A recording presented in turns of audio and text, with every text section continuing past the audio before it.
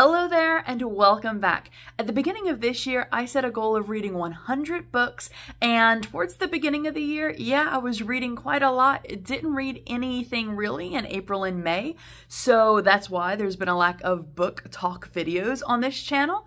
But in June, definitely picked up speed reading again, and I have to say I'm really excited. I've read 50 books. 50 books out of the 100 are what I'm going to be talking about today. Now, not all 50 of those books, but taking the first 50 books that I read, I'm going to let you know my top 10 books that I've read so far this year. Now, if you are interested in what I have read so far this year, what those number 1 to number 50 are, in the order that I've read them, I will be listing them in the description box down below, and you can find that right underneath the like button. Coming in at number 10 is the suspense/thriller book, The Paris Apartment by Lucy Foley. In The Paris Apartment, the main character of Jess flees England to spend some time, needs to get away from England, so she's going to spend her time with her brother Ben, who lives in Paris. Now, Ben is supposed to meet her, I think, if I remember correctly, at the train station, never shows up. She gets some sort of taxi, or she somehow gets to the apartment building. Someone lets her in, and she discovers after about a day or two that her brother has gone missing, just trying to figure out what has happened to her brother. So the reason that I put it at number 10 in the list is it was a very enjoyable book, really did keep me guessing, but it didn't really keep me guessing or really hold my attention until about halfway through the book. To be a really outstanding suspense and thriller book, you have to hold my attention from at least page 4. So I was reading it, and I kept reading it because there were so many people on Book Talk and BookTube who were like, yes, this is a great book. So I figured if that many people like a book, it has to be good, right?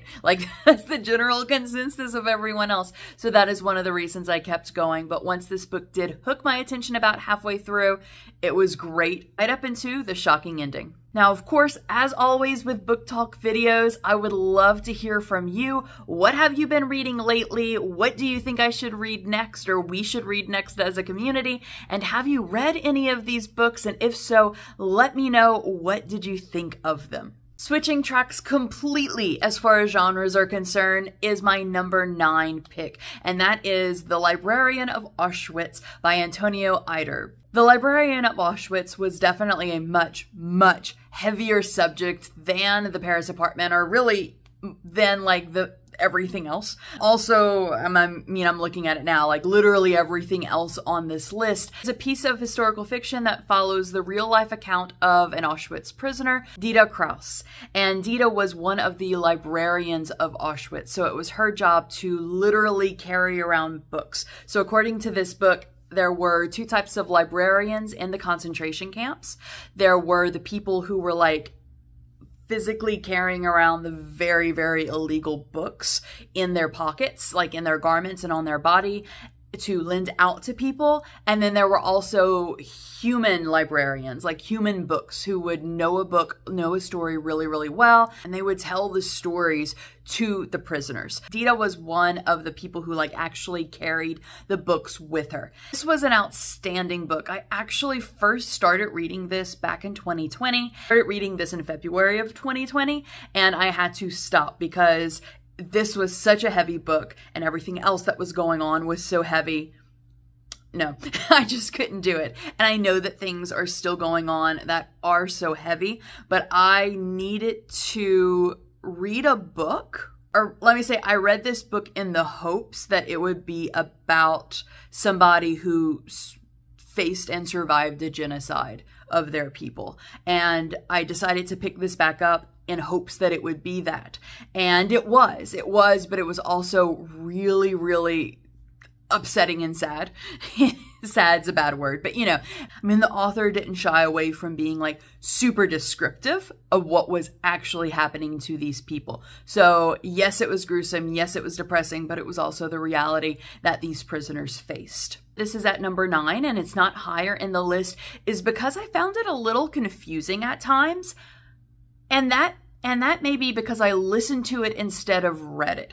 Maybe if I would have actually been sitting there reading the book, I don't know, maybe my brain would have kept track of things a little better, but the author would switch from person to person. It was one of the third person omniscient narrator sort of things. So telling the different people's stories all in the same voice really were like, yeah, like it took me a while. It took me a while, especially towards the beginning of the book, to really catch on. And especially because this author used, because it was historical fiction, this author used real life people as well as fictitious people just to kind of like fill things in. But the real life people, it was like the author broke the fourth wall, so to speak, and would be like, and this person went on to do blah, blah, blah, blah, blah, or this person died in blah, blah, blah, blah, blah way.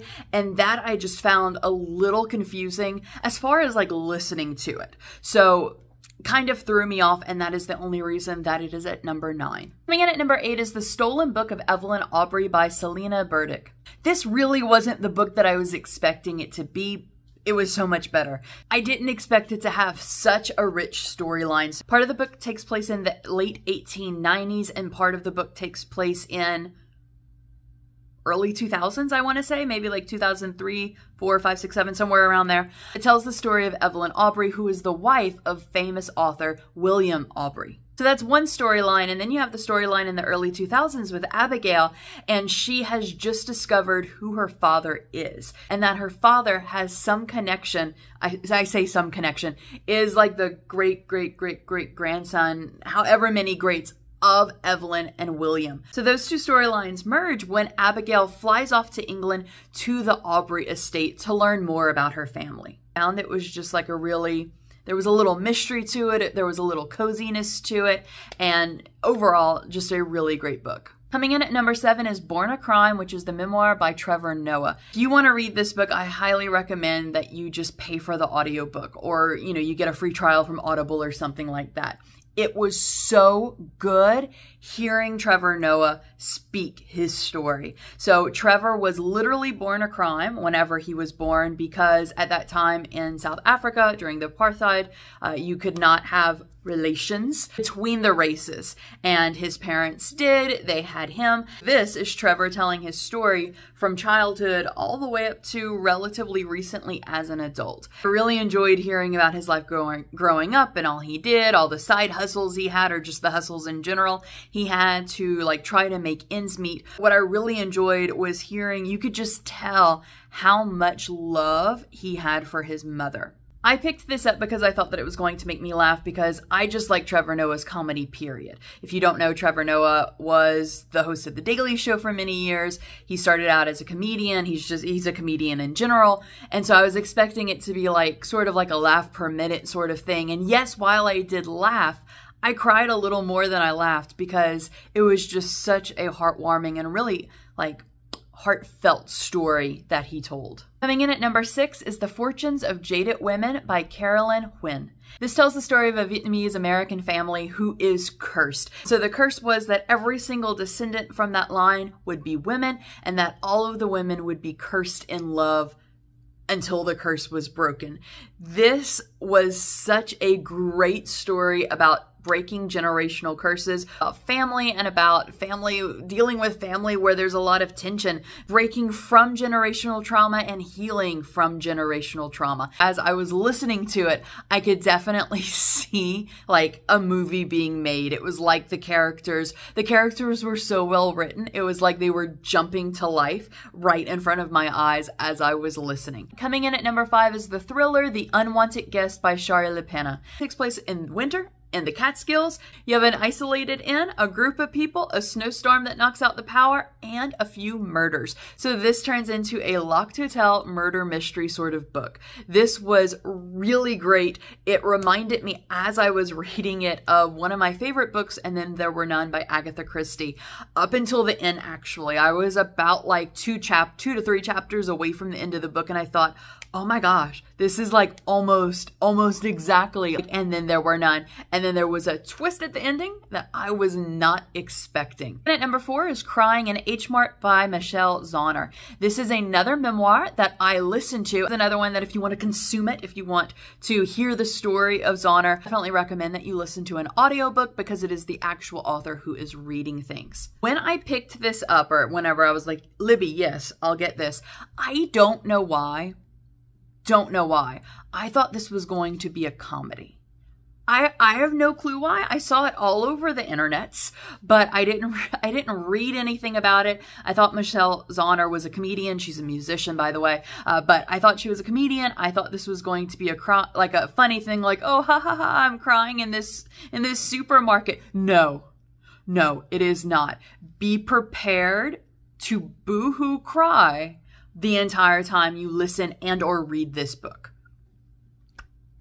It was so good though. So good. So worth it. This book is about loss, and this book is about love and finding connections you thought you lost through food and through community. In this book, Zauner recalls what her life was like taking care of her sort of semi-estranged, that's probably a bad word, but there was a lot of tension between her and her mother. And her mother she got word that her mother was dying of cancer, and so she flew back home to help her father take care of her Korean mother. The book is that, and it's her going into extreme detail about what it was like to take care of her dying mother.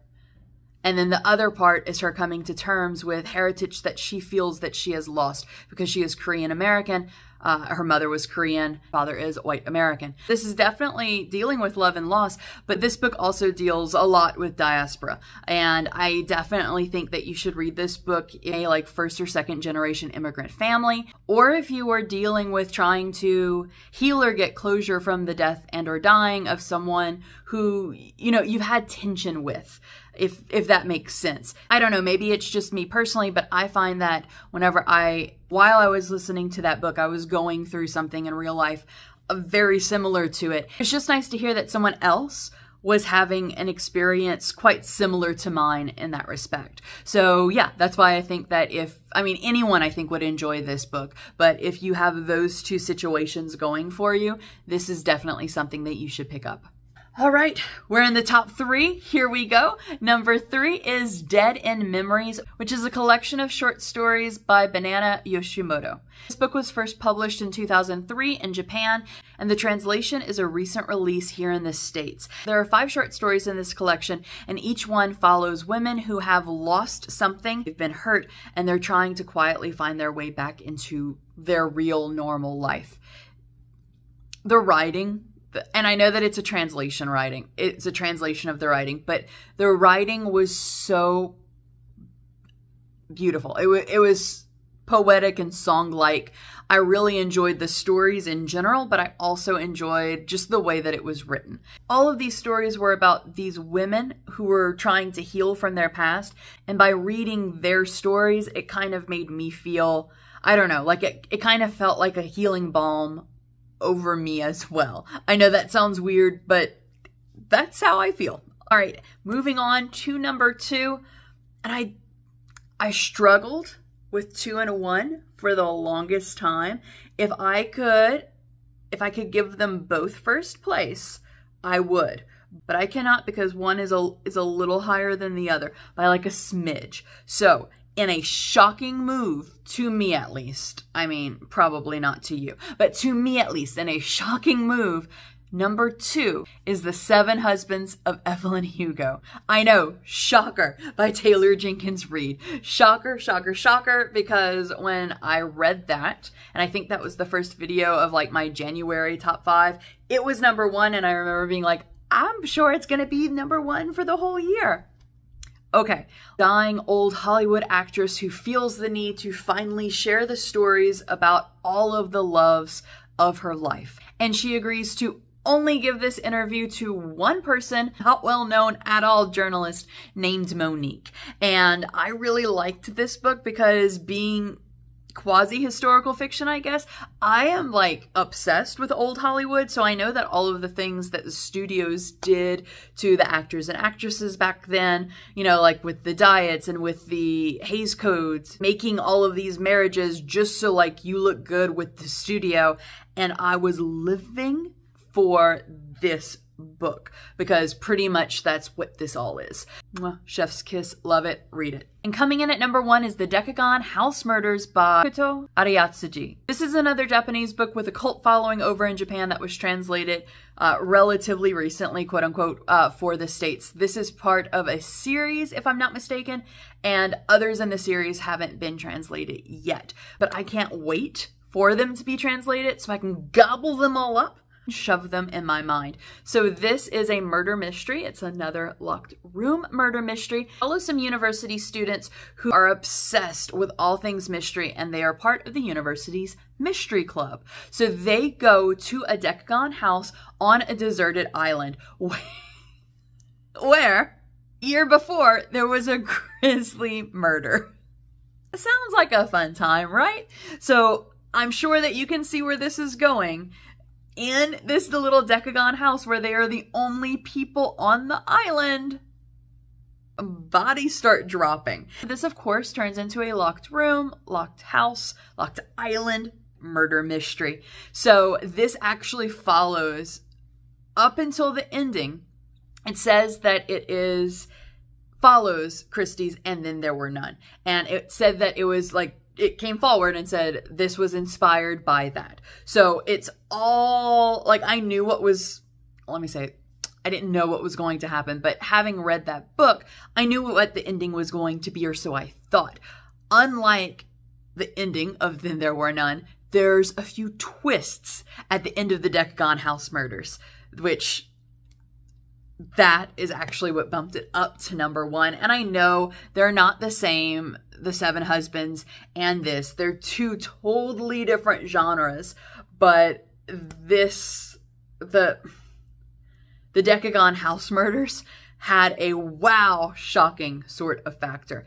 And it also helped that I was so obsessed with it, I read the entire book in a day and a half. I did not put it down. That is it. That is my list of the top 10 books that I've read so far this year. In the second half of the year, hopefully I get to read the other 50 books that I want to, for that total of 100. But regardless, I will let you know in December, or I guess technically it would be the beginning of January. I'll let you know my top 10 books for the second half of the year. If you did enjoy this video, by the way, and you would like to hang out a little longer, have in the comments down below my book talk video playlist so that you can binge watch after this one. Thank you so much for spending a little bit of your day with me. I hope you have a wonderful rest of your day, and I'll see you real soon.